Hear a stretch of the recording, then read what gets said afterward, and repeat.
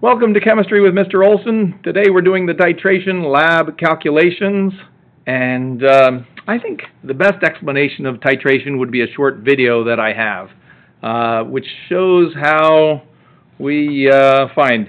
In a regular titration we use this wonderful thing called a burette, and it allows us to see how much we add of one solution. It's a very long graduated cylinder where we can let liquid out the bottom. This is open and flowing. This is where it's stopped.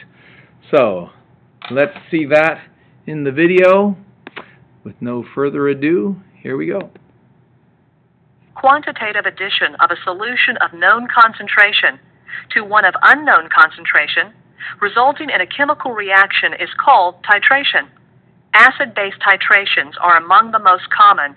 When a standard sodium hydroxide solution is added to a hydrochloric acid solution, the neutralization reaction occurs. A pH meter is employed to measure the acidity of the solution. To illustrate, let's add 0.100 molar base to precisely 50 milliliters of a 0.100 molar acid solution. The pH increases slowly at first.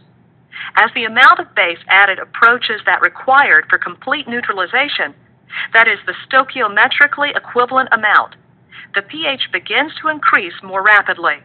The last few drops of added base change the pH from about 3 to 7. The pH is 7 when precisely 50 milliliters of base have been added. We are then at the equivalence point, or end point, at which the stoichiometric amount of base required to neutralize the acid has been added. Addition of 1 drop of NaOH beyond that needed to neutralize the acid causes the pH to increase from 7 to about 10. Thus, the endpoint of the titration can be determined with high precision.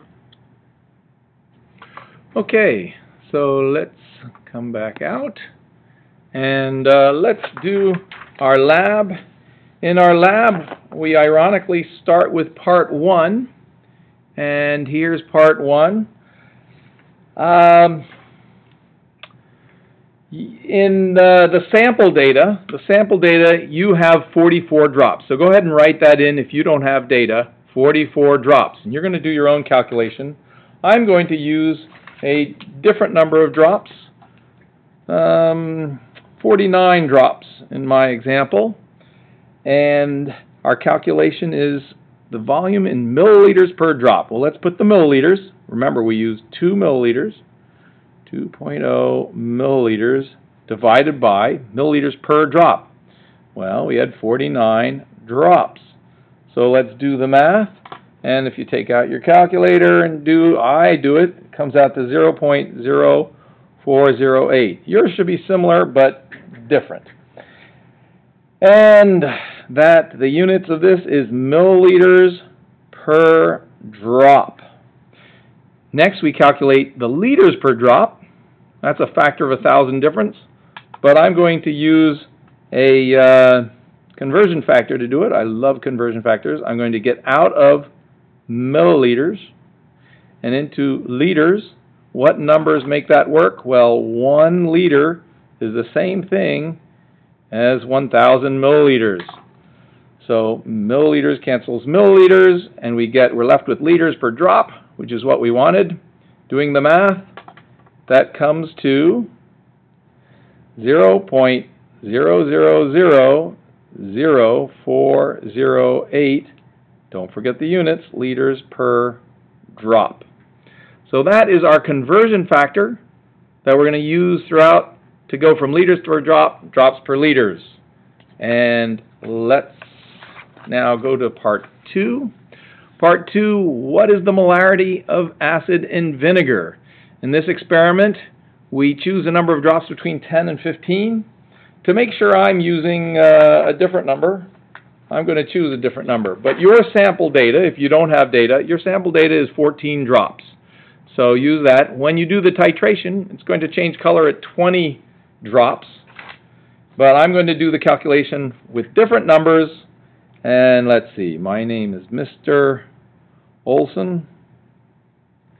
And my number of drops is going to be 16, which no one should have picked. 16 drops. And how do I get out of drops into acid? We're presented with this calculation right away. Well, I'm going to do it with a conversion factor. Times, and I'm going to get out of drops into liters. What was that number? I remember it. 0.000, 4 zeros. 0.408 liters per drop. Liters per how many drop? Liters per 1 drop. Okay, and then drops cancels drops. And we say equals, and we get the number. Put that in calculator, we get 0.000653 liters. There's our liters of acid in our 16 drops. It's a small number of liters. All right, and our base drops. You had a different number, but my number is 25. I like to switch colors so things don't run together. 25 drops. Once again, we need to do this conversion. So we're going to multiply by a conversion factor out of drops into liters, 0.000408 liters per drop. Multiply that, and we'll get a slightly larger volume of base. So our base was more dilute. So we multiply that out, and we get the answer, which is 0.00102 liters of base. Liters of base. Okay, molarity of the acid. The molarity of the acid takes a little bit of work, and question 11 guides us through it. We're going to first write the balanced chemical equation, and then in 11a, compute the moles of base, 11b, compute the moles of acid, 11c, compute the molarity of the acid. We need each of these steps to make our way through. So the reaction is, let's see, acetic acid is the vinegar, plus NaOH is the base. React to form swap partners, H2O plus sodium acetate, H3O2. And that, in fact, is balanced. How do we compute the moles of base? Well, I know molarity equals moles over liters, so moles equals liters times molarity equals, substitute the liters of base, 0.00102 liters times the molarity, 0.50 moles per liter. Why do I write that out? So I can cancel and see explicitly that I get the liters. So that comes out to 0.00051 moles of NaOH. Now I've got that answer, but I want the moles of acid. I use the BCE. I just create a conversion factor. 1 mole of this reacts with 1 mole of that. Very simple calculation.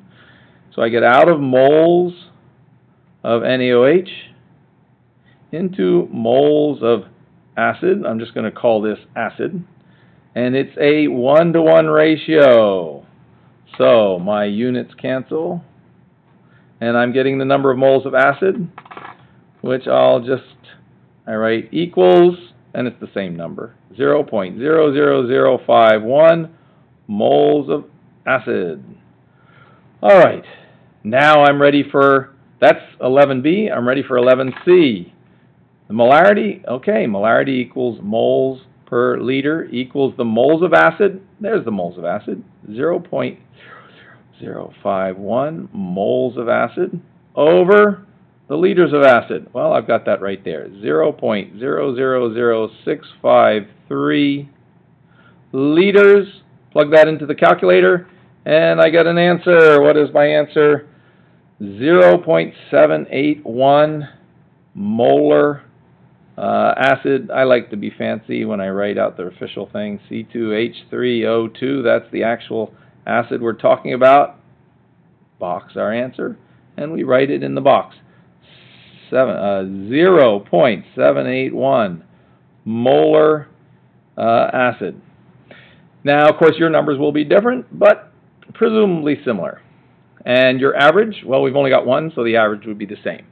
Okay, let's jump to part C, part 3. Part 3, we're not going to fully do it, but we'll talk about it a little bit. Sample data. Your sample data is 12 drops of acid, the sulfuric acid you started with, and you put in the indicator, and you noticed it changed after 18 drops of base, it changed color. So that's your data. I'm going to talk about different data.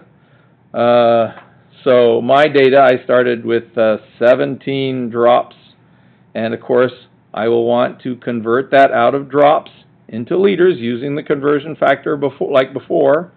And I saw a color change after adding 24 drops of base. Once again, we're going to convert that out of drops into liters using the right conversion factor. How do I get the moles of base, molarity of the base?